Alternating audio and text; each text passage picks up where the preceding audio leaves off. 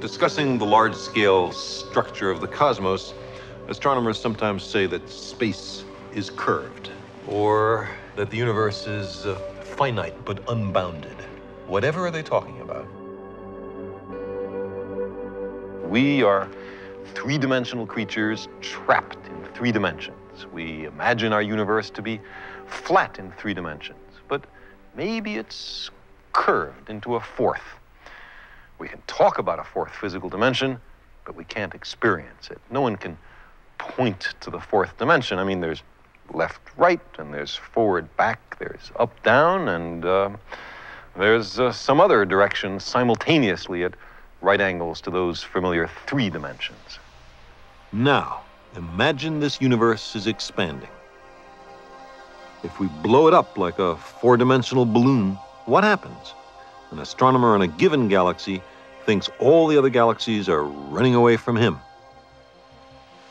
The more distant the galaxy, the faster it seems to be moving.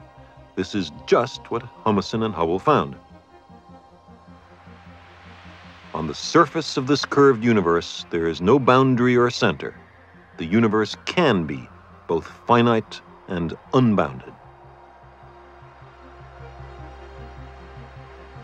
The redshift of the distant galaxies seemed to imply to Humason's contemporaries that we were at the center of an expanding universe, that our place in space was somehow privileged. But if the universe is expanding, whether or not it's curved into a fourth dimension, observers on every galaxy will see precisely the same thing.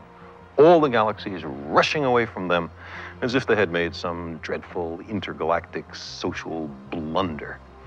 If there's enough matter to close the universe gravitationally, then it's wrapped in on itself like a sphere. If there isn't enough matter to close the cosmos, then our universe has an open shape extending forever in all directions. This saddle universe is only one of an infinite number of possible kinds of open universes. Unlike such closed universes as the sphere, open universes have in them an infinite amount of space.